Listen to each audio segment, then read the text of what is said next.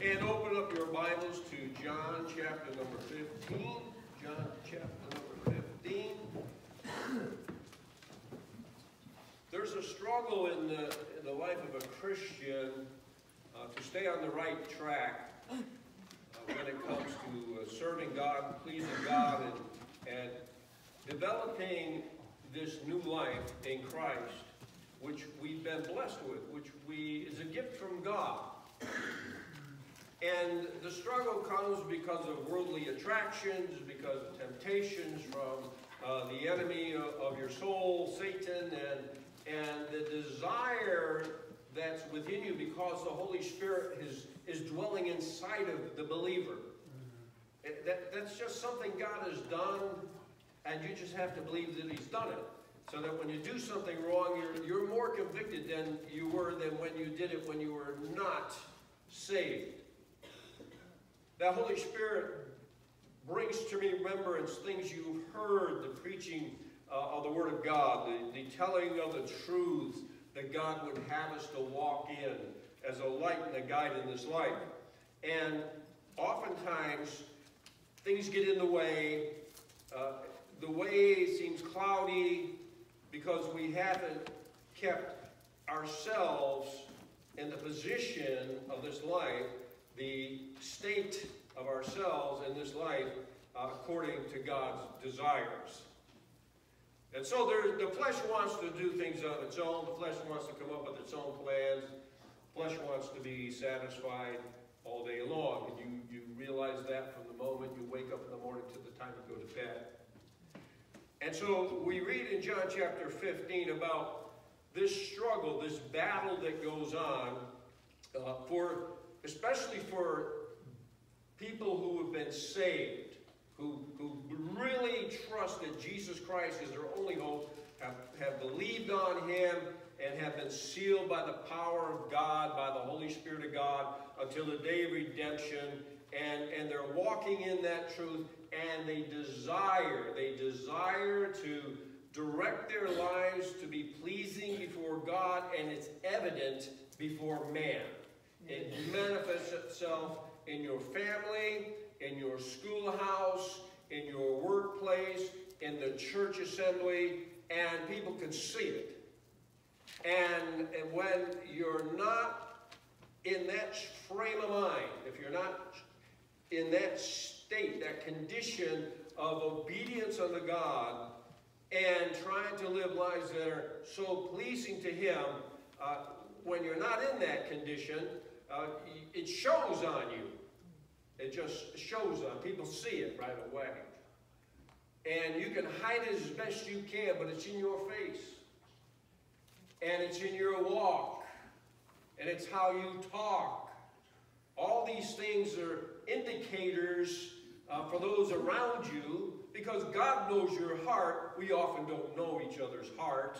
We don't know the thoughts and intents of our, I don't know what yours are. You probably don't know what mine are. But God sees the heart. And it's a very deceitful organ, a very deceitful thing within us.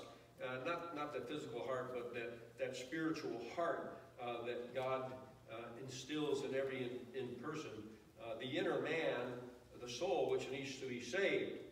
So in the best way to get the victory in this struggle, in this battle that's upon you day after day after day after day, which wears you down. You know, people are excited to be saved. You know, people are excited to go to war, and they dress up and they parade and they prepare and they're deployed and they go out in the battlefield. And it's not very long before they tire of the whole thing. And it takes a certain level of commitment, well beyond just normal living, so that you can get the victory in a battle, in a total war, because it just wears against you emotionally. So you need to be strengthened. You need to be so firmly situated in God's truth that you can continue to bring a productive life and live at peace with yourself. And John chapter 15 gives us the solution to this. I am the true vine, and my Father is the husbandman. Every branch in me that beareth not fruit he taketh away. And every branch that beareth fruit he purgeth it, that it may bring forth more fruit. Now ye are clean through the word which I have spoken unto you. Abide in me. We're talking about dwelling on Wednesday night, how important it is to dwell and remain in a particular place, and how it relates to the Christian life. It's one of the names of this 12 tribes of Israel, and what it meant was to dwell. And abiding is to dwell. You abide in Bethel Baptist Church because, I don't know, maybe you like what they do here. Maybe you like the atmosphere. Maybe you like the doctrine. Maybe maybe you've made some friends, long-time friends for a while, but you abide for specific reasons. And he says here, he says, abide in me and I in you, as the branch cannot bear fruit of itself, except it abide in the vine. No more can ye, except ye abide in me. I am the vine, ye are the branches. So there's your position. If you're in Christ, he's the one that brings life-giving energy into your life. That vine, that it travels through the roots, through the vine and into the branches. You're a branch if you're a believer in the Lord Jesus Christ. He says, he that abideth in me, in verse 5, and I in him, the same bringeth forth much fruit, for without me he can do nothing. If a man abide not in me, he is cast forth as a branch and is withered, and men gather them and cast them into the fire, and they are burned. That doesn't mean that you believed on the Lord Jesus Christ, and you decided not to abide in Christ. You're not going to hell. When God saves you, you are saved.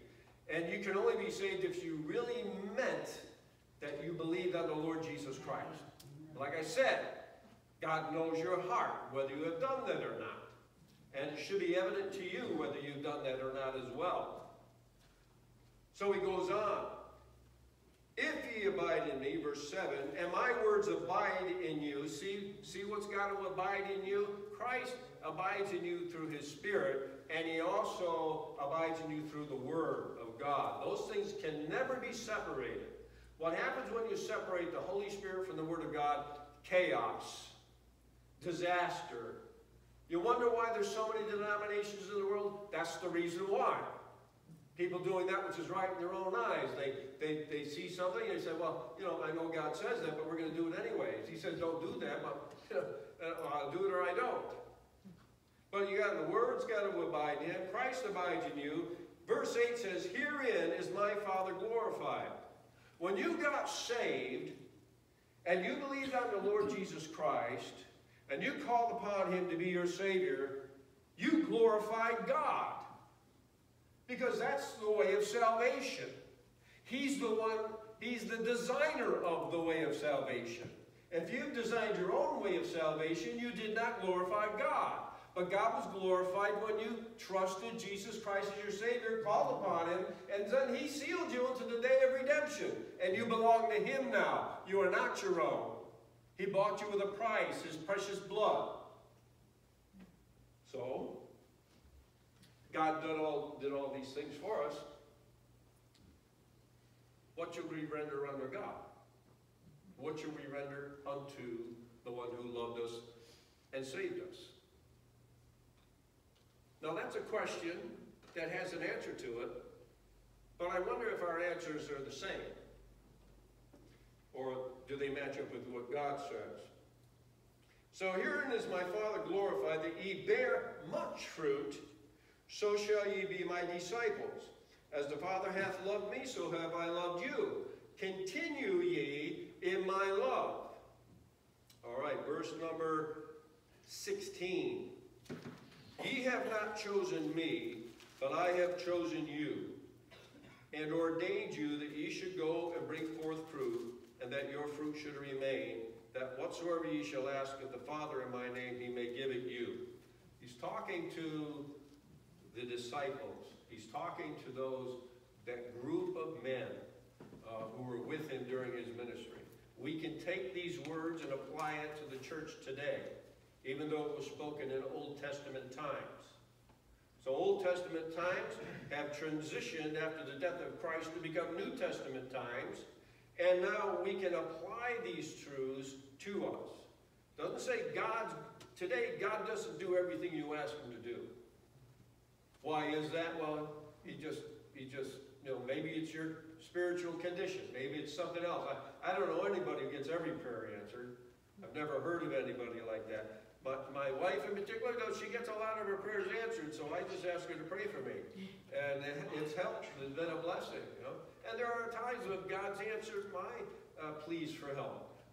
Whether being a pastor or a husband or a dad, all those things are important to me because they're responsibilities that God has laid upon me. So this word fruitful. The word fruitful in the King James Bible is found 35 different times. And now it means very productive, producing in abundance. So the Lord, once he saves us, expects us as his children to produce fruitful lives which bless mankind and glorify God. Now that only stands to reason. You have a child born into your family. Well, there's a lot of training that has to take place. There's a lot of understanding that needs to be taught also along with the knowledge. And you're hoping that your efforts in raising up this child is going to produce someone that's going to have a productive life, and there's going to be ups and there's going to be downs. There's going to be failures and there's going to be triumphs. And same thing in the Christian life. So you're going to have to take the effort. You're going to have to be the one who puts yourself in the right place where God can build you up and where he can bring forth fruit in your life because of your willingness to allow that to happen. And again, you may not be willing. You might not have that mindset where you really wanted to bring honor and glory to the one you're going to stand before and give an account for your life. I'm thinking of something. My wife, before we were married, she was telling me, and growing up, she'd want to do different things in her life, and her father would never say no, but he would lay out the consequences if she did. Not punishments, but what could happen. And it cost her not to do many of those things. And so when we go around trying to do things our own way, when we feel like it, and we're neglecting the moving of God in our lives and the desire to bring forth more fruit for his glory, not for some reward for us, but for his honor and his glory, who did all these things for us. So what's the best thing we can render unto God? It's ourselves. Romans chapter 12, verses 1 and 2. Present your bodies a living sacrifice, holy and acceptable before God, which is just a reasonable service. And that's the important part of being a believer in Jesus Christ. You can only be ministered to so much. You can only hear so much preaching until now it's your turn in like manner to bring that truth to somebody else, to inform somebody else about the things that God has opened up your eyes to. And if we neglect to do those things, well, there's not any fruit involved with that. We've got a neighbor who likes to grow things, and we're beneficiaries of that. Many of you have gardens, and you will bring your produce from your gardens when it's super abundant, and you distribute among everybody. Gets to get enjoyment out of those things. But God expects a spiritual cornucopia, as you would. That's that big horn with all the vegetables coming out of it, pictorially. But a spiritual cornucopia of blessings and joys and friendships and kindnesses that are going to be just glorifying God. So, that new walk, that new talk, the abundant life Jesus spoke of in the Bible. Now, in times past, before you repented and turned to Jesus Christ, we were considered dead in trespasses and sins. But now, and then we can only produce evil fruit. But now, in Christ, we've been planted in the the life-giving chemistry, if you would. I don't know what's the best thing to say, but we're in Christ. He is life itself. He is the way. He's the truth. He's the life. And if you're in him, that life wants to flow through you so that that life can be such a blessing, not only to yourselves but others. There was a tree that in Jesus' travels, he cursed. He cursed this tree. It's in Luke chapter 13 and in verse number 6. But it had no fruit on it, and it just had leaves. I bought a fig tree probably about half a dozen years ago, and that thing grows taller than me. It goes at least 6 feet tall, broad, thick leaves like this all over the beautiful looking plant. Not a single fig on it. Not one single fig in 6 years. I keep putting different things in the ground, trying to make it work okay. Not a single, it's growing again. It's growing. I said, forget it. I'm not even going to protect it during the wintertime. You're supposed to protect it. Cover it up with leaves and plastic and all kinds of stuff. I said, forget it. Forget it. It starts growing again. I don't know. I guess I got to leave it there for another year or so and then throw it out. But there's this fig tree, and it was a type of Israel. It represents Israel itself because he's talking about repentance before he comes across this fig tree. He says, oh, unless you repent, you will all likewise perish. And that was the main thing. And every time Jesus tells them a truth, he brings a parable in. And so this is the parable. He spake this parable. A certain man had a fig tree planted in his vineyard. And he came and he sought fruit thereon and found none. And then it says, he said unto the dresser of his vineyard, behold, these 3 years I come seeking fruit on this fig tree, and find none. Cut it down, why cumbereth it the ground? Now cumbersome is your taking up energy, and here this fig tree was just drawn up life-giving sources from the plantage that's around it. And he says, I want you to, it's covering the ground, get rid of it. And the vineyard, the keeper of the vineyard, answers him and said, Lord, let it alone this year also, till I shall dig about it and dung it. And if it bear fruit, well, and if not, then after thou shalt cut it down. Now, God is not finished with Israel. They're going to go through the worst times they've ever seen. And they've been through some bad times. And their enemies are going to get the best of them. And God's going to allow that. And it won't matter how much you pray, it won't matter how much you give, it's just going to happen, because God says it's going to happen. Now, in 2 Kings chapter 19, verse 30, we read, and the remnant that is escaped to the house of Judah shall yet again take root downward and bear fruit upward. So not only is he going to preserve a remnant, he's going to reestablish Israel. They will inherit the land. All of this stuff that's going on right now, it won't be heard of anymore when Jesus Christ does what he says he's going to do. Now, he's made promises towards you who believe on him. He says, if you will do what I ask you to do, he says, I'm going to bless you. If you refuse to do what I'm asking you to do, my child, whom I bought with my own blood, well then, you're going to suffer loss. We don't like suffering loss.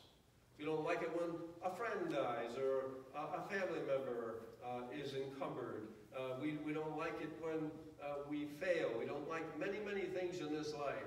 But God says, listen, I am here, and I am willing to work with you and through you and in you, but you have to make yourself a willing object for me to work through.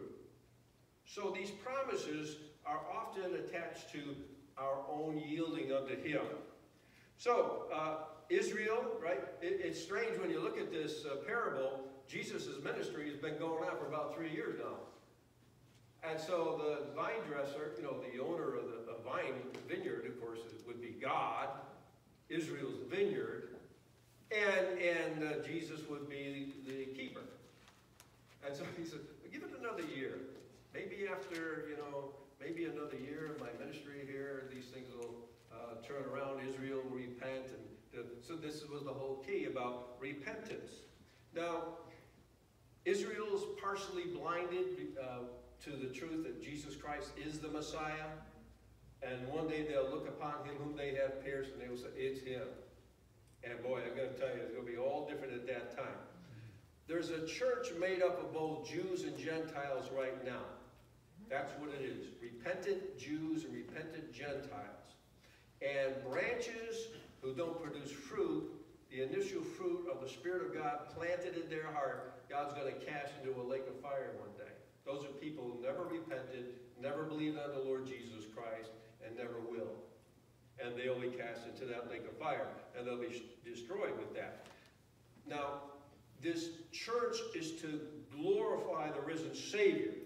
It's expected to be productive, both within itself, amongst the believers, the brethren, and through the work of the Holy Spirit, and outwardly in the ministry of God's Word to a lost world, in the anticipated attempt that it's going to produce some spiritual fruit. People coming to know the Lord Jesus Christ as their Savior. Churches being planted who honor and glorify not only God, but the Word of God.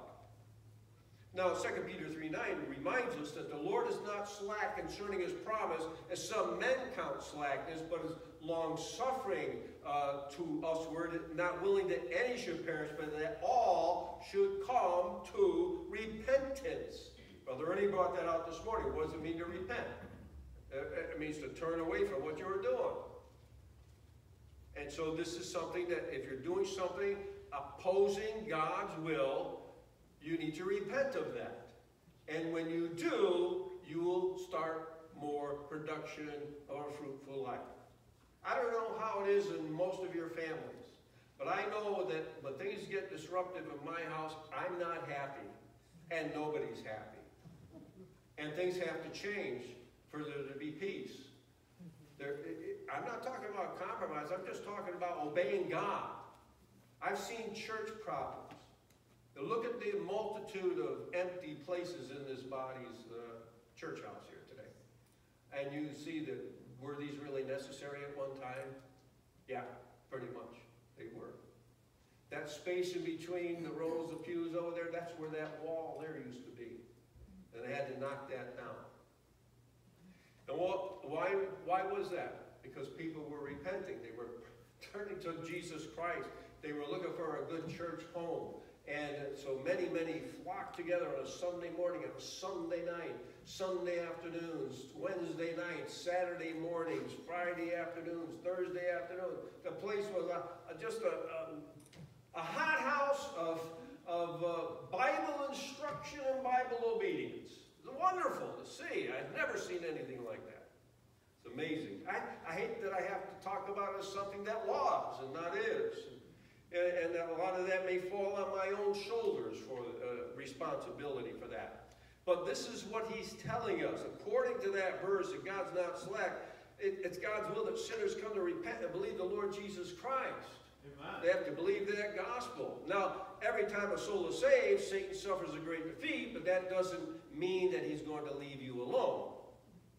He's an enemy, and you're to resist him steadfast. And he'll toy with your emotions. He'll toy with your physical body if he can. He'll get you into positions and thoughts that are vain thoughts. We were talking about those kind of foolish thoughts last week a little bit.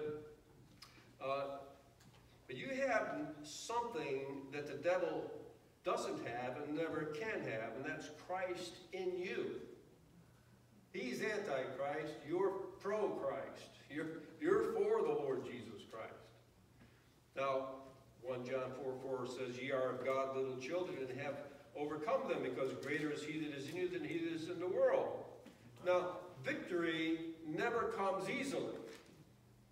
It's sometimes just so wearisome and so wearing on the psyche that you always have to be keeping yourself in the love of God.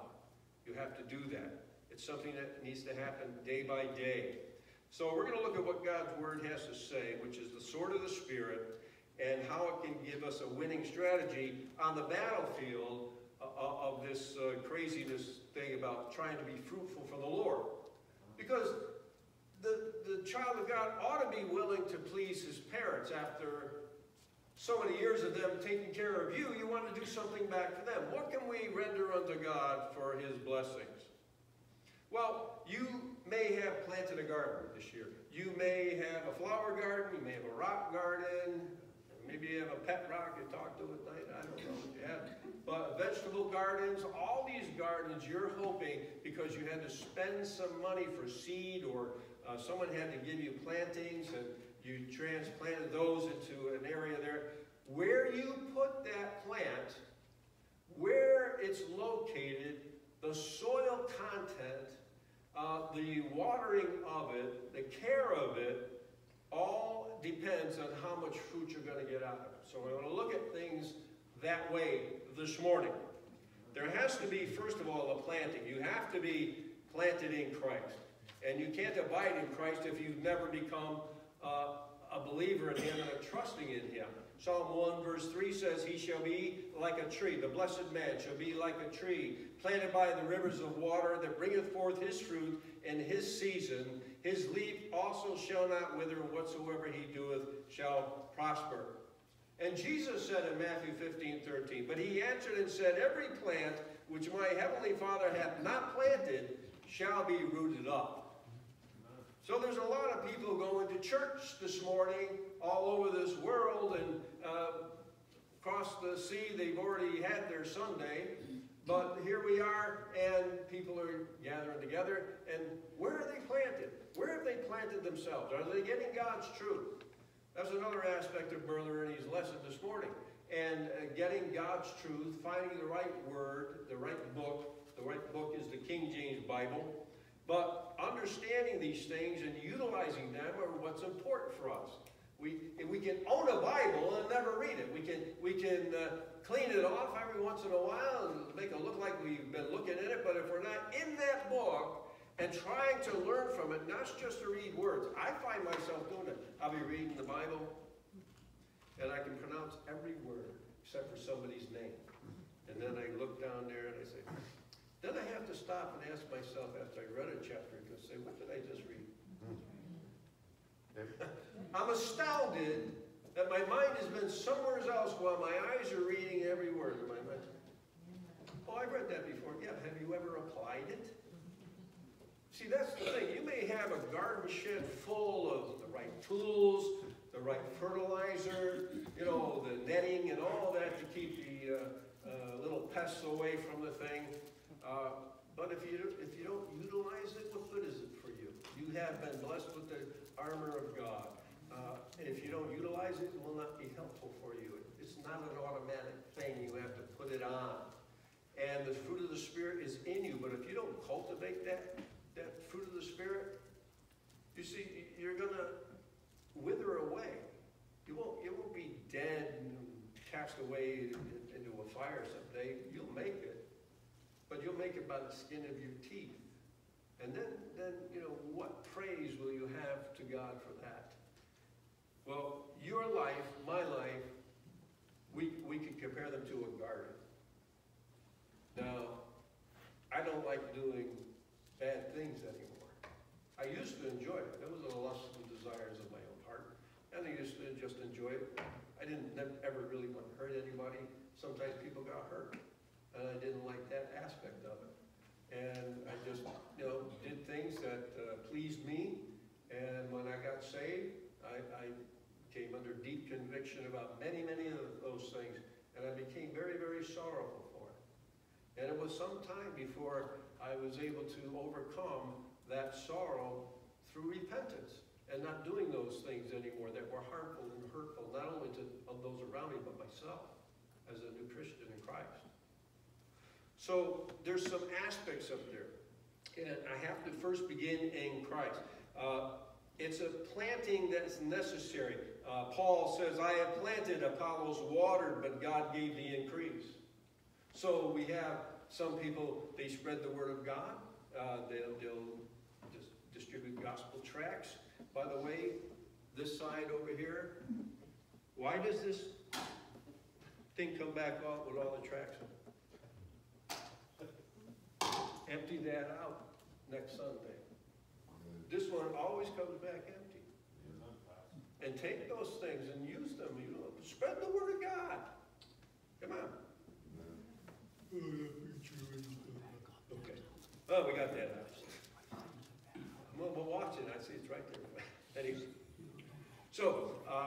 this gospel was sown and tended to by believers.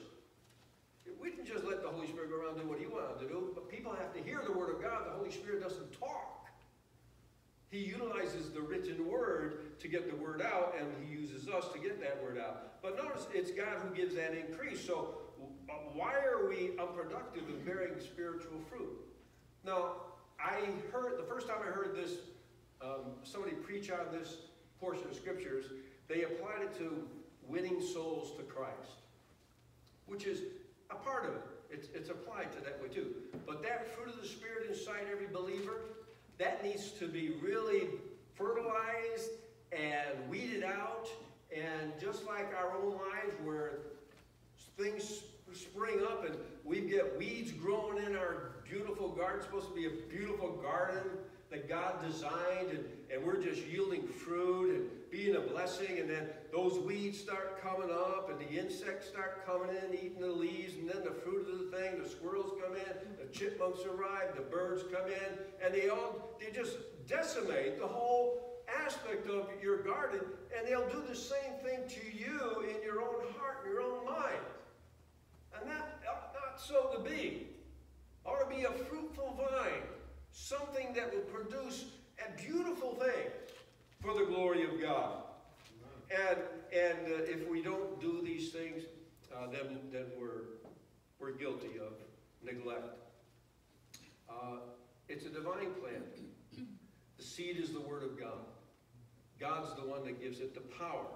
And all we are supposed to do is to sow it. Take these tracts, leave them around places, hand them to somebody. Have a conversation about, try to let that come out and just say, here's something I'd like you to read sometime. You don't know anybody anything but to love them. That's all. And what greater love than to show someone the way of eternal life, the way of salvation. So we have the Holy Spirit within us, so that's the first planting. The planting is there. Now, the placement, where it says in Psalm 1 verse 3, and he shall be like a tree planted by the rivers of water. So your surroundings are important. Your companions are important. We talked about that, about friendships a couple of weeks ago. Your buddies and your friends from your former life should be told what has become of you since you trusted Jesus as your Savior. How come you don't hang around with us? Or why do you continue to hang around with us? We don't do those things that you should be doing, and we don't want to do the things you're doing. Your church is important. We're not supposed to be unequally yoked together with unbelievers, and that applies in the church house too. So get in a church that believes God's word, serve others in it, and support it. Support it not only financially, but support it by being there when we're gathered together, or when there's a volunteer situation, or there's a time when we're going to do a major outreach. Just show up. Present your body a living sacrifice. You will sacrifice yourself for your job. You will sacrifice yourself for your financial gain. You will sacrifice yourself for whatever it is that your heart is attached to. But let yourself be sacrificed for the cause of Jesus Christ. Now, growing in the grace and knowledge of Jesus Christ necessitates proper surroundings. Sunlight, S-O-N, light. The Son of God's light. You're going to plant your plant in a place where it's partial sunshine, partial shade, full sunshine, all shade. Plants have various places where they need to be planted, and that's just the atmosphere around them.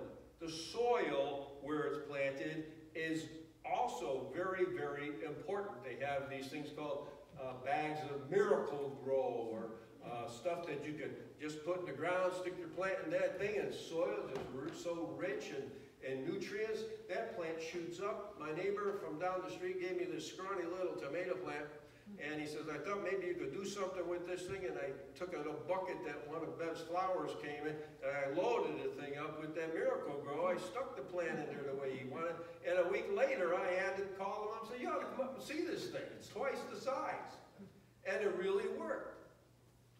This is the miracle grow that you needed to be spread around in your life. You need to have the Word of God. And I don't mean handy, I mean in here and in here. So that you know exactly what these ingredients are supposed to do for you. Fellowship every day with Jesus. He's the light of the world. Does your countenance, your facial expression shine from a very close relationship with Jesus? It would take time for you. It would be prayer and Bible reading and then obedience to that word. And then there's the water that's necessary. Showers. I've showered a couple of nice showers here this past week. The water of God's Word. And not watered downwards. You got a New International Version. You got an American Standard Version. You got anything but a King James Bible. You got a watered down Bible that will do you hardly any good whatsoever. And you will find out, my friends, that we are right. And the people, they just will go ahead with that. You know why you have women preachers and NIV? You know why they're allowing all of this psychedelic color flag, LGBTQ, 2+, 1A, double, triple A. Honest, it just keeps extending. Because they don't have the right Word of God. All they got is love, love. Love covers a multitude of sin. That's a Bible verse, really, out of the King James Bible. Well, listen, God's not going to just let that happen. That's when somebody does something against you personally. And you're going to show love in return and hope that they will repent. So, Christ, who's he? Oh, he's the one who loved the church and gave himself for it. Why? Well, so that he might sanctify it from the rest of the world. We're supposed to be so different than the world. Amen, Pastor. We're not supposed to dress like the world. We're not supposed to live like the world. We're not supposed to act like the world. We're in the world. But he wants to sanctify. There should be an evident distinction between you as a saved person and your lost neighbor. And they ought to be hearing the gospel from you. And maybe they don't want anything to do with you. But that does not relieve you or I of our responsibilities that God has placed upon us. And why did he want it sanctified and cleanse it?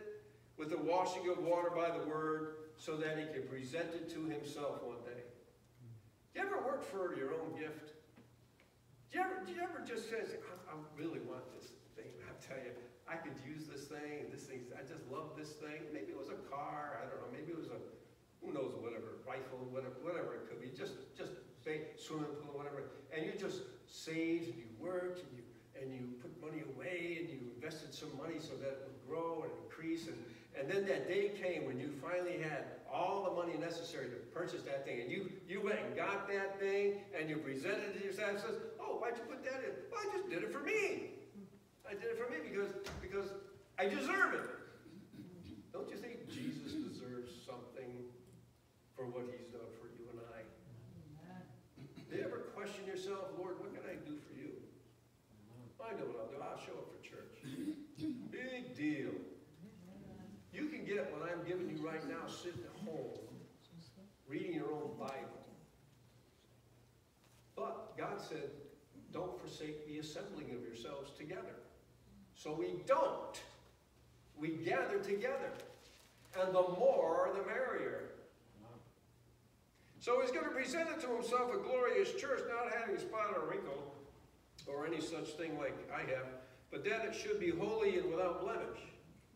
So the Word of God is the life-giving substance, the life-cleansing element, the refreshing and sustaining properties for us to produce a life pleasing to God. And it doesn't stop at coming to church service. And then being rooted and grounded in Christ. That takes place in your heart. That's where this all comes from. The issues of life come from the heart. Enrich the makeup of your inner man to produce excellent fruit to be desired. So the soil is important where you plant things. Where you're situated, your church. You You will always get the Word of God here. You will get it straight from the King James Bible. You may get an opinion here and there, but we're going to tell you it's our opinion, and we can't really prove it out of the Scriptures. But sometimes our opinions make sense because it's based foundationally on the word of truth. But you don't have to believe an opinion. You need to believe God's Word. And you should be, by now, most of you, when I'm looking around at your age and my age and how long I've known you, you ought to be able to discern right from wrong when it comes to doctrine by now. Or you're not putting much into it. And there has to be a perseverance here. We would have never won World War II if we just, just got tired and threw down our weapons and surrendered. Fought to the end. It cost many their lives. Many people who might have been sitting where you're sitting today. Many who would have appreciated having a family, a life that they were productive in. And for us to be in their place, in their stead, and producing zero, we ought to at least be struggling and striving to do this, but it takes perseverance. Psalm 1:3 says, brings forth his fruit in his season, his leaf also shall not wither, and whatsoever he doeth shall prosper. It's a shall thing. It's not a might thing or a could thing.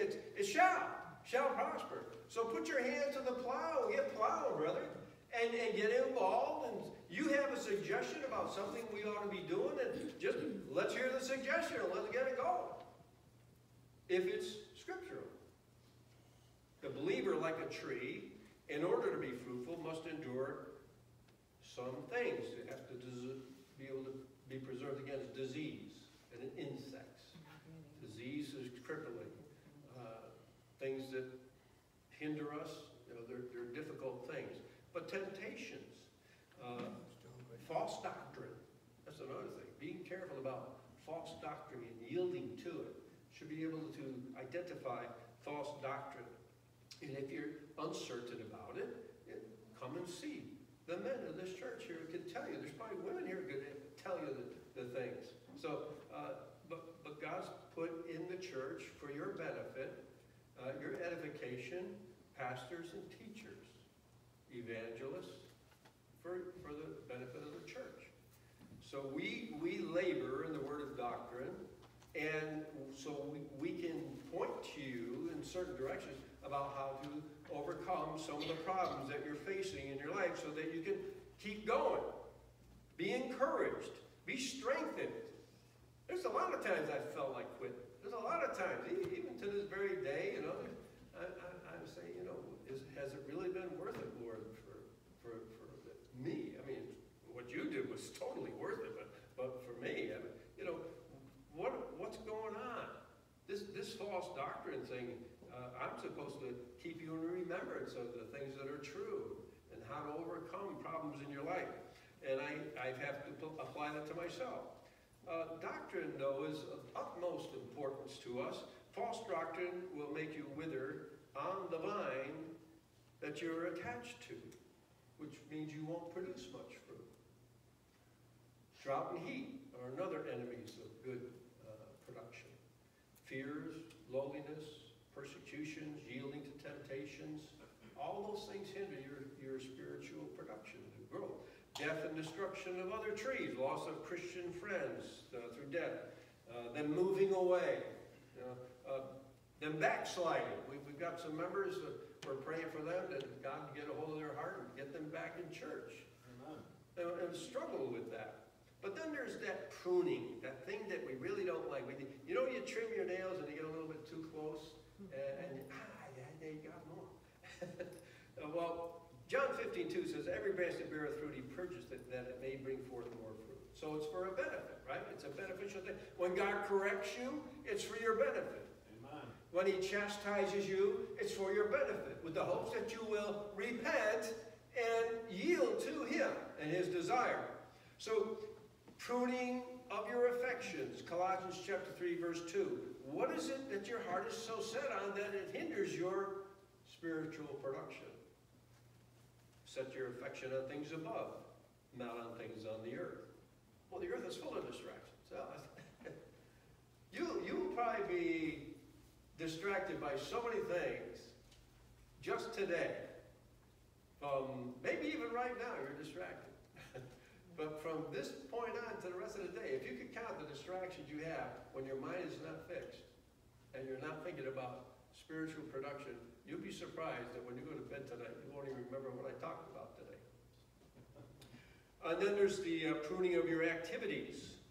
1 Peter 4:3, for the time past of our life, years ago, may suffice us to have wrought the will of the Gentiles, all we know what the Gentiles do. But the church isn't supposed to be doing what the Gentiles are doing.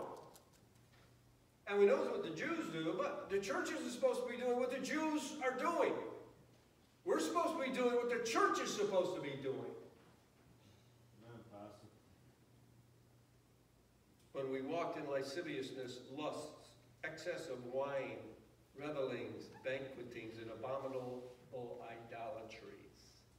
So Jesus says in Matthew 5:16, let your light so shine before men that they may see your good works and glorify your Father which is in heaven. See, it's repentance to glorify God. It's turning away from our selfishness and our inconsideration about the great gift that God has blessed us with and established us for all eternity. It's not a temporary thing. And we basically thumb our nose at God. Let my will be done, you say. And then what about your associations? We talked about this. Pruning your associations, 1 Peter 4:4, wherein they think it strange that you run not with them to the same excess of riot, speaking evil of you. Yeah, your friends are going to probably not be your friends, unless you've made friends since you've gotten saved who are friendly to you. And if you want to have friends, you've got to show yourself friendly. But you can fake friendship. So the thing is to be friendly. All right, here's the end. Conclusion. A fruitful mindset will produce the abundant life Jesus spoke of in John chapter 10, verse 10. I am come that they might have life, and that they might have it more abundantly. A life that will bless many and bring great rewards at the judgment seat of Christ for you and others. You cannot accomplish any lasting fruit without the Lord. Amen. John chapter 15, verse 4 and 5. Abide in me, and I in you. You got to figure that out. As the branch cannot bear fruit of itself, except it abide in the vine, no more can ye, except ye abide in me. See, so it's fruitless to think you can do it on your own. You can't. You need the Lord.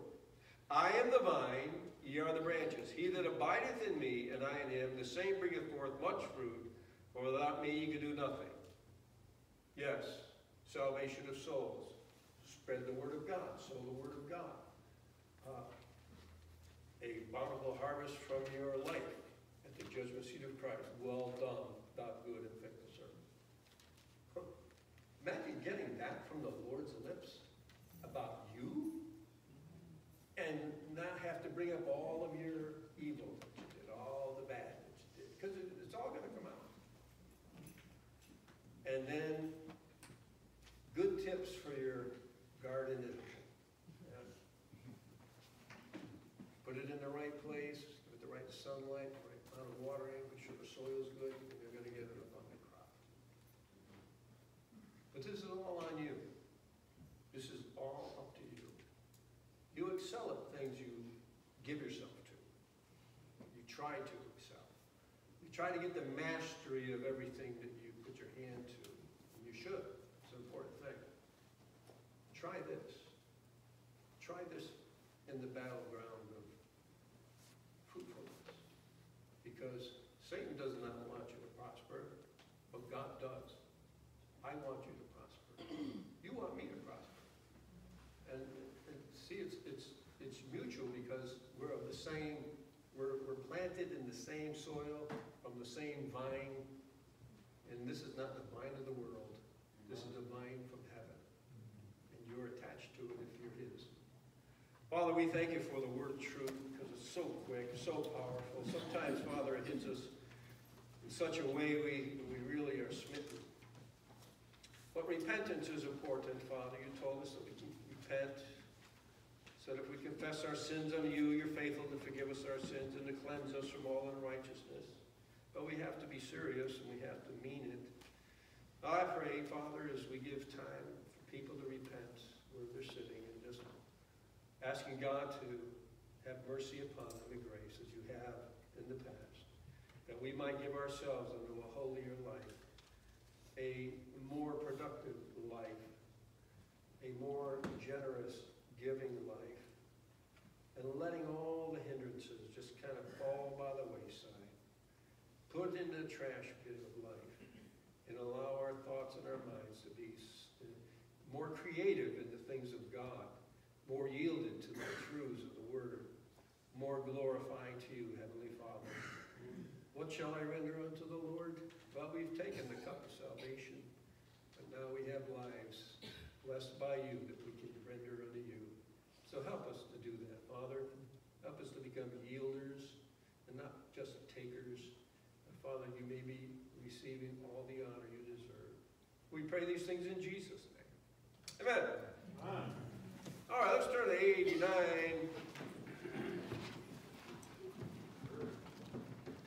Does Jesus care? 89.